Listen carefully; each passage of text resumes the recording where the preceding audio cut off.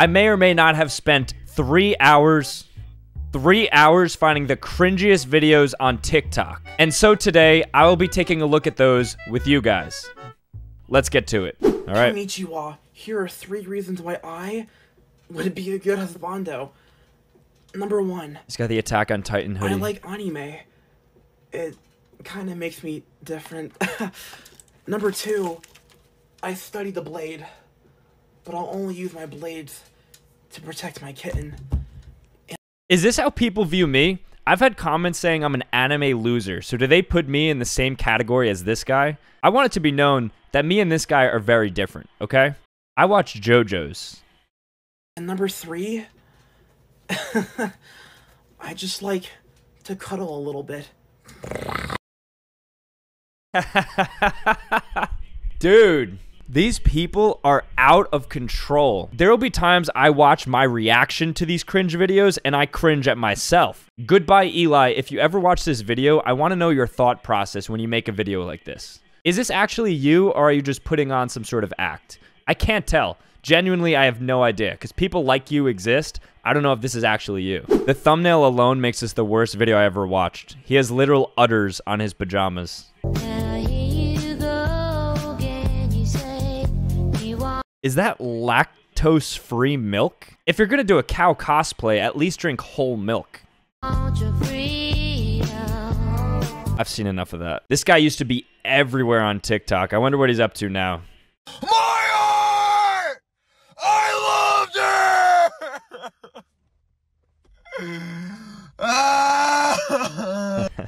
her! Maybe it's because I make videos now, so I get it, but I wouldn't consider this cringe because he's trying to play a character.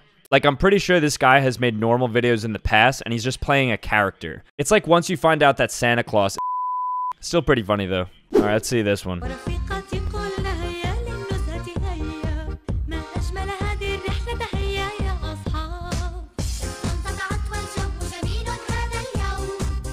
The story with this video, because I've seen it before on TikTok, is that this guy's account, I think, was taken down because of this video. There's obviously a lot of things wrong with this. The weirdest thing to me is that the girl chose to participate in this. Your social IQ needs to be so low for you to make a video like this. This is like the suicide forest of TikTok. Making a low-hanging fruit rape joke is probably as cringe as it gets. I remember this video. So the girl on the right was faking her autism. And so this guy duetted it who actually has autism and reacted the way that he thinks an autistic person should react. This is so cringe. Knowing she doesn't have autism, think about this. Watch the video, think about this.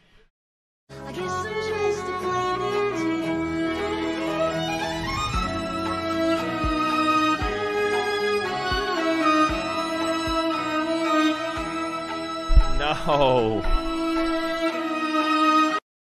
How do you fake autism and just act like that on camera? That is so cringe. Not only are you mocking somebody who has autism by doing that, but trying to get pity views by faking autism is so cringe. I would even say that's beyond cringe, and that's almost as egregious as that previous video we watched. That girl has some problems. You have to be a true sociopath to want to get views that badly that you fake autism.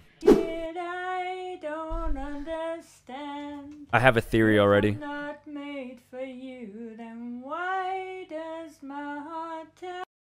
Okay, he had a TikTok shirt on. He's an industry plant by TikTok, and they use this as a cringe video to garner attention and to get reposts on other websites to drive traffic to TikTok. Think about it. Why would he have a TikTok shirt on? This guy is working in cahoots with the Chinese government in order to bring more traffic to TikTok.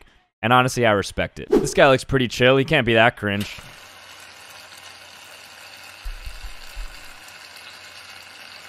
A lot of Barbasol. What's he gonna do with it?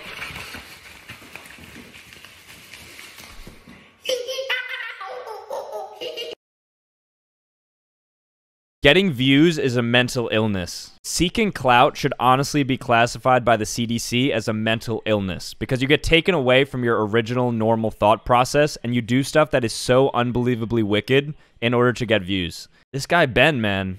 The worst part about that is he wasted some good Barbasol. Gilmer Crows, he's one of the biggest TikTokers. People hate him with a passion, but let's see what this video is.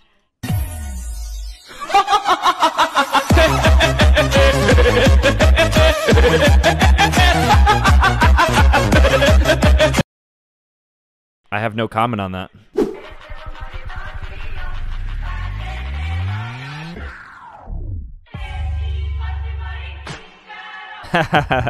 This is so bad. I'm done. I'm done with this.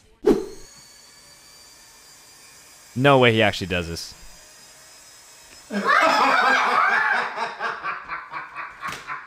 That is so messed up. Bro, it's just a prank. It's just a prank. I just shaved your head in the middle of it, and you're gonna get laughed at and bullied at school. I love how that's a valid excuse for anything you do nowadays. You could stab somebody in the throat and just call it a prank and get away with it. Just because you say it's a prank, it doesn't mean it's a good prank. You still made a shitty prank. Like, that's just a bad prank. It's not even a prank. What's the joke? You shaved his head. Why is it that everybody wears beanies now? I thought I was fairly niche wearing beanies. I thought it was me and Joe Bartolozzi for the most part on TikTok. And now I'm seeing all these people wear beanies. Am I missing a trend that's coming? Let's peek it. A taco. Oh, waffle taco. Now I don't know if I'm hungry or horny. End the video. Too long. You said your statement. How are these people real? How is that a real person? Let's see what law enforcement has on TikTok.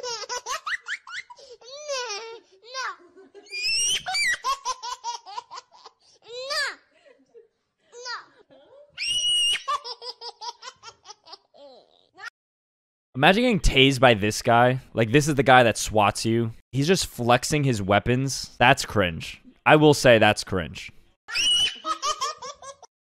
Yeah, that's cringe. That might be the cringiest one yet, given who he is, a police officer, and what he's doing, and the audio he's using. I'm gonna give that a 9 out of cringe. Okay, looks like we're on boy TikTok.